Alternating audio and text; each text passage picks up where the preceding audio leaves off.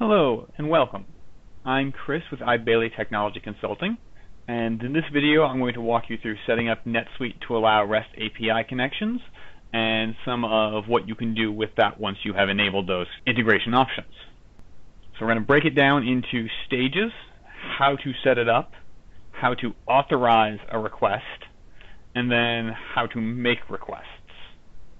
And this is focused primarily on, step one is focused on NetSuite administrators for how to set it up. Step two is a bit of both the NetSuite owners, whether that's an administrator, whether that's an account holder within NetSuite, but also a little bit on the developers who will be creating the integration piece. And then three is focused solely on the people who are integrating, so who's making the requests in NetSuite. So the first thing to do is set up NetSuite to allow REST integration. So from our NetSuite environment, you're going to go to Setup, and this is as an administrator. Setup, Company, Enable Features. Under the Suite Clouds section of the ribbon, we're going to scroll down and find SuiteTalk Web Services. We're going to select REST Web Services. And then under Manage Authentication, we're going to make sure OAuth 2.0 is checked. Then we are going to create a record for this, as they call it, integration record or integration application. And this is a record so that when the developer contacts NetSuite to request information, there is a place that it can be logged, where it can be controlled, where it can be authorized from. So you might want to have a different one of these for different integration partners. Let's say you have one service provider who is accessing your general ledger for tax or audit reasons. They might have one integration record, and then you have another one which is for like integrating Salesforce CRM data with NetSuite, and that might have a different integration record. So in this case, we're going to call this the video demo. It's going to be enabled. We're going to describe it because that's always a good policy. We don't need token-based authentication, so we're going to turn that off so it doesn't create validation errors for not having things filled in properly. OAuth 2.0, which is how we're using it, we're going to make sure we have authorization code grant and REST Web Services. And we're going to give it a redirect URI.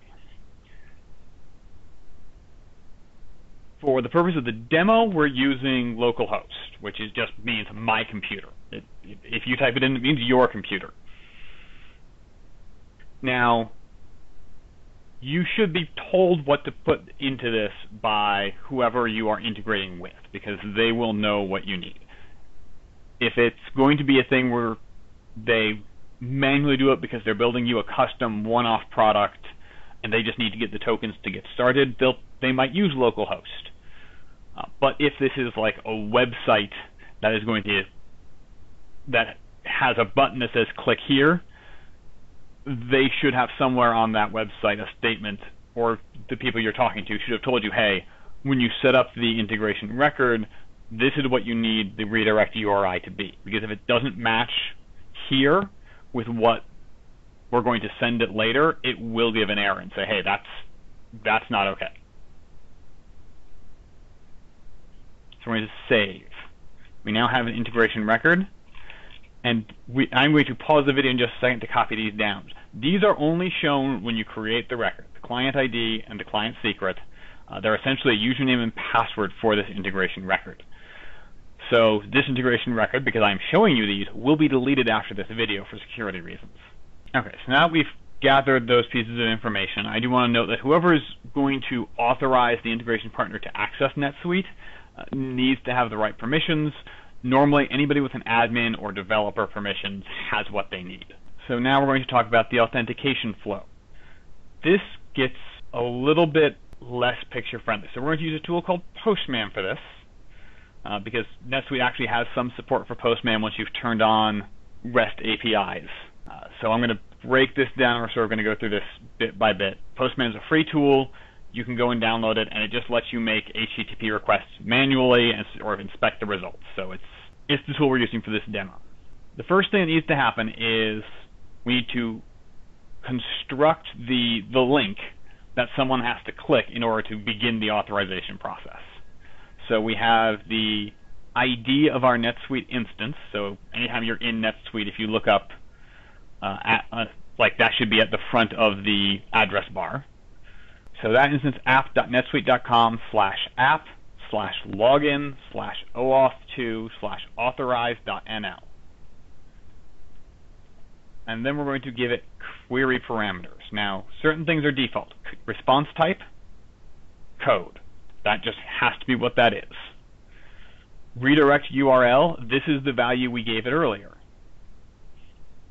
Except note that colon is %3 capital A, and followed by, and then the two slashes are %2 capital F, %2 capital F. That's just because if we enter them as slashes and colons up here, it results in an invalid web address. Scope, because we're doing REST web services, is REST web services. State, the NetSuite documentation talks about this, but basically you just need a sufficiently long string of characters that you can compare your request to the response as a security precaution to make sure there haven't been any man-in-the-middle attacks. Now the last thing we need for this is the client ID that we copied out earlier. That was the consumer key/client ID value. So I'm going to copy and paste this in, and I'm going to click Send. Now in this case, it looks like not much happened, but I have a status 200 OK here, which tells me that I did it correctly. And if I preview the results down here, it's a login screen, which is what I want. So now I'm going to copy this into a web browser so that a NetSuite user can log in and authorize my application. So we're going to go to a new window. We're going to go there, and it's going to say, hey, your session's timed out. Please log in. It's going to ask for email address and password.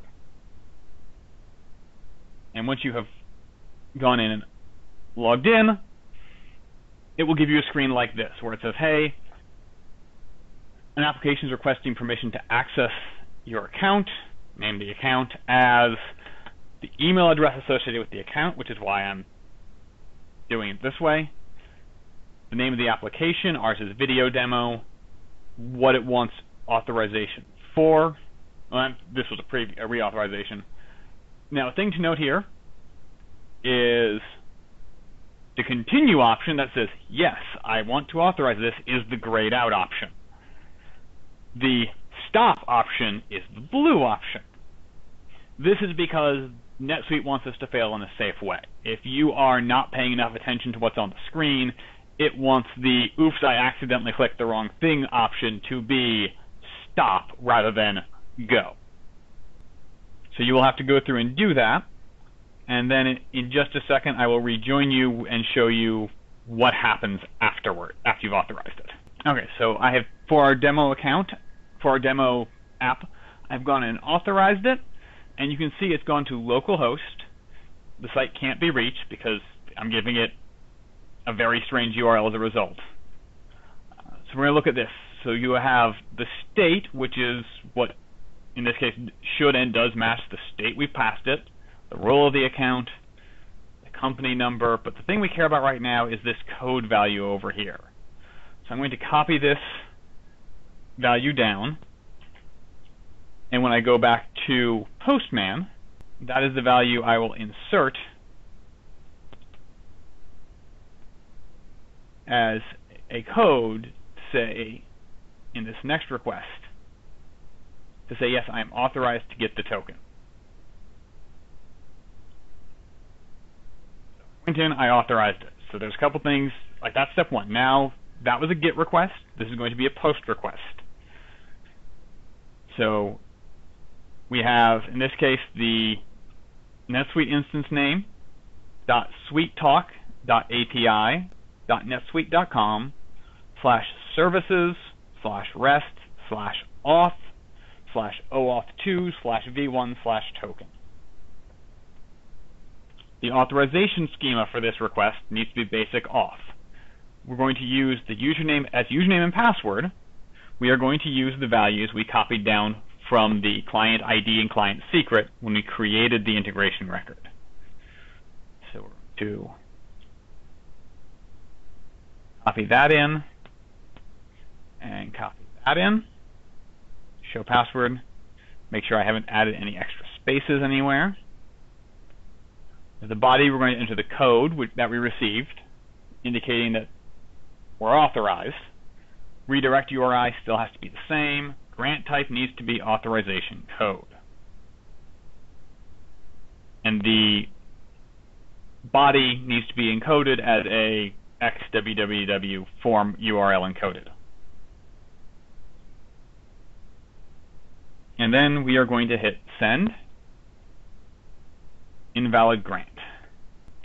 All right, so looks like what happened was we had some extra white space somewhere that I wasn't seeing. So the correct format is still the code you get as the response, the redirect URI with colons and slashes as part of the body, authorization code, URL encoded with the username and password as the client ID, client secret we got earlier, and you should get a response like this. Now, this entire process in Postman, or not the entire process, but once you have the code back from the NetSuite owner, this can all be done by the developer. I now have an access token and a refresh token that I will save because they are useful. Now, if you're not familiar with these, the access token is what authorizes me to make a request now. But you'll note it has an expires in property, and that's an hour. So in 1 hour, I will have to exchange the refresh token for a new access token. So to do that, we're going to go to, we're going to make another post request in Postman to refresh the token. NetSuite id.suitetalk.api.netsuite.com/services/rest/auth/OAuth2/v1/token again. We're going to use basic authorization with the client ID and client secret here.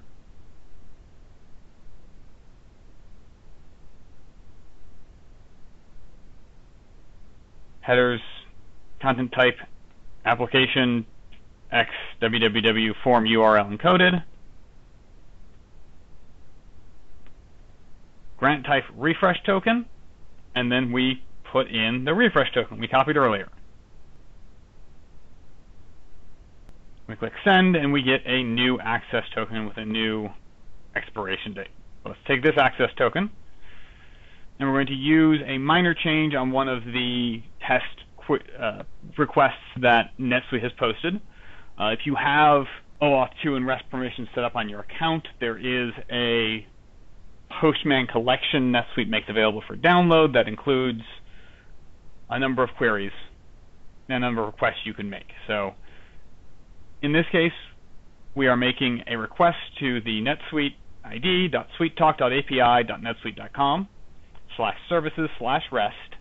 We are issuing a query /v1, so services/rest/query/v1/suiteql !limit equals 5, because that's the parameter. We're limiting ourselves to 5 responses here for speed. Our authorization type is bearer token, and that's where we're going to put the access token. Headers are, in this case, not that important, nothing we need to tinker with. Our body of the request, we're going to make it raw. It's a JSON. And the JSON is an opening curly brace and a closing curly brace, and between them we have a key of double quotes, Q, double quotes, colon. Then we're going to issue a select statement to the database behind NetSuite, and this is where the power comes in. Previously, in order to issue a statement like this, you either had to have very well-developed SOAP capabilities to write this as an XML document, or you had to pay for the ODBC connector and install that in your integration partner. Now, without any software installation on my end as an integration partner, I can issue queries to the NetSuite database and say, show me this information. So in this case, the query is we're selecting customer email addresses, customer company names, and transaction IDs and transaction dates from customers joined to transactions where the transactions entity is the customer's ID and the transaction is a sales order. So we're getting sales orders for each customer, and we're just saying, hey, I want to see the email and the company name for the company and the document and date of the sales order. And we're limiting it to 5 because that's all potential documents. And what do we get? We get an indication of where the next set of results in this would be, because we limited 5, we have the next set of 5, where the last set of results are, and what this set of results is. And this is all useful for integration partners to paste through the results. Count, there are 5 results. There has more, it's true, there are more results. And then we see items, relevant links, but also here's the company, the date, the document, and the email, which is exactly what we asked for here. Company, customer company name, email, customer email, document, transaction as the transaction ID, and the date, transaction date. And we have 5 of these. Offset 0, total results 238. And so that says if you had to go through all of this until you were out of results, there would be 238 results. And so this is where the power of the REST API comes in, because now this is now just available to a developer. I created the refresh token and the authorization token, so now the developer can just manage those tokens without having to come back to the NetSuite user to get reauthorization, and without having to install dedicated drivers and set up extra add-ons to your NetSuite account beyond what you can do in the web interface. So this has been a tutorial on how to set up NetSuite's OAuth 2 enabled REST API connections in NetSuite itself, as well as how to generate authorization credentials for an integration partner to use those, and then how to issue a basic query against the REST API. There is robust documentation for this that NetSuite has provided. They have a REST API schema browser. They have robust health topics. So I encourage you all to dive in, take a look, and unleash some new possibilities. I've been Chris with iBelly Technology Consulting, and I hope you all have a great day.